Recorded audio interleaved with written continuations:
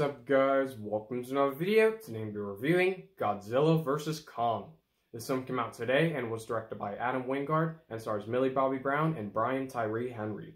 Now before we start, don't forget to hit that like button, subscribe to the post notification bell so you can notify for a video, and let's just start. Let's start talking about the good. So the opening sequence for this film, I thought it was great.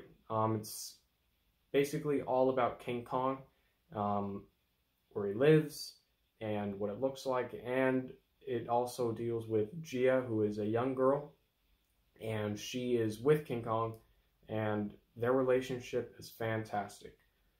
Their relationship sort of drives this film because their relationship is key to what happens at the end of the film, and King Kong, just like many people have said, he is the heart and soul of this film. He is the main character in this film, and it's fantastic. King Kong is awesome in this film. Gia, who is played by Kaylee Hoddle, she is the little girl. She's fantastic. She uses sign language to communicate with King Kong, and it adds to a lot of emotional sequences within this film because, of course, she doesn't want to see King Kong get hurt, and King Kong doesn't want to see her get hurt. So that does play a role in the third act of the film. So their relationship is fantastic. The cinematography, which of course includes the shots, the camera angles, the lighting, phenomenal. The film looks fantastic. It looks way better than Godzilla King of the Monsters. Kong Skull Island looked good, but for me, I liked the way this film looked better. Godzilla for me was just a little too dark, but this one has the perfect balance of light and darkness, so the cinematography is fantastic. The score by Junkie XL is fantastic. It fits the film perfectly. Kong's theme and Godzilla's theme fit their characters perfectly. Kong's theme, of course, has that jungle theme to his theme, and Godzilla has just this destruction, big monster-like theme for him.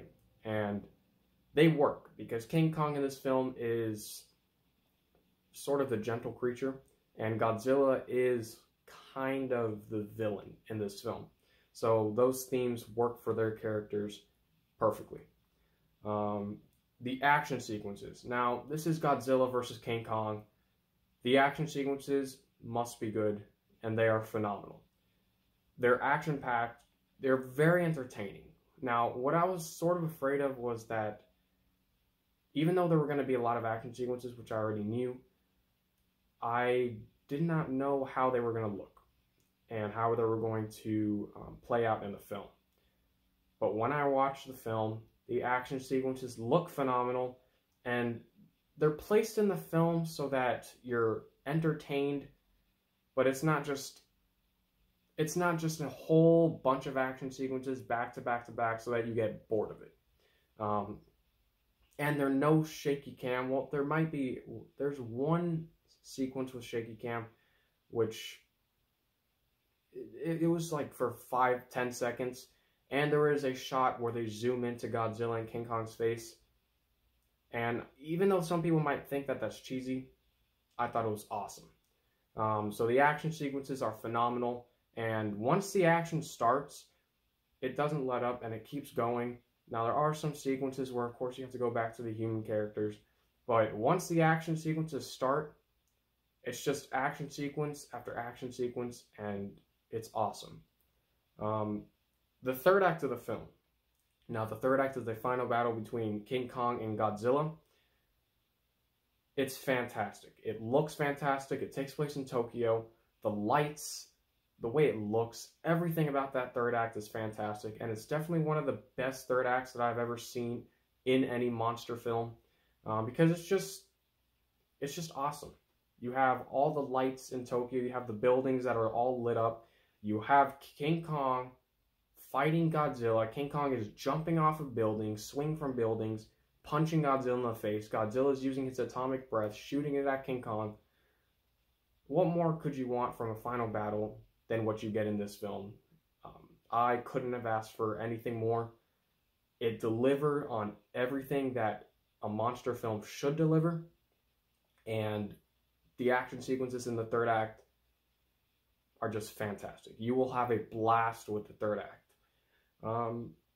That's all the good that I have. Now let's move on to the bad. So most of the characters in this film are usual throwaway characters. I did not really care about any of the characters in this film except for Gia, which is the young girl. She was very good in the film because you actually felt for her and you really liked the relationship between her and King Kong. But the other characters I did not really care about. You have Rebecca Hall, I believe her name is. I didn't care about her. Kyle Chandler, I did not care about him. Brian Tyree Henry is funny in the film at times. So I guess it was nice to have him on screen. Millie Bobby Brown is a great actress. I thought she was very good in this film. And the other actors and actresses, I thought they were just regular actors and actresses in a monster film. And the story. Now, the story for this film is very dumb. The story does not make any sense. There's no reason why Godzilla and Kong would fight. It's just, they just fight. Godzilla and King Kong fight for no reason. Now, that could upset some people. And I mean, if you want to really analyze the story for this film, you're not going to enjoy the film as much. But for me, I did not really care. But it is a thing that some people might not like. So I had to include it in there. So the story is very, very dumb. It doesn't make a lot of sense. And I mean, just if you think about it, Godzilla vs. King Kong does not make any sense. A giant ape fighting a lizard who has atomic breath, and King Kong, who is a monkey with an axe. This is a dumb film, and it knows it's dumb, and it uses it to its advantage to actually make it entertaining for the audience. So the story might be dumb, but I didn't really care. So that's about it. Godzilla vs. Kong is a very fun time. I highly recommend it, especially if you can see it in an IMAX theater. It will be worth the watch, and it'll make a great experience for you. And I highly recommend it, and I'm going to give Godzilla vs. Kong a B+. Thank you for watching. Don't forget to hit that like button, subscribe to the post notification bell so you can get notified for your video. I'm Peter. Thank you for watching.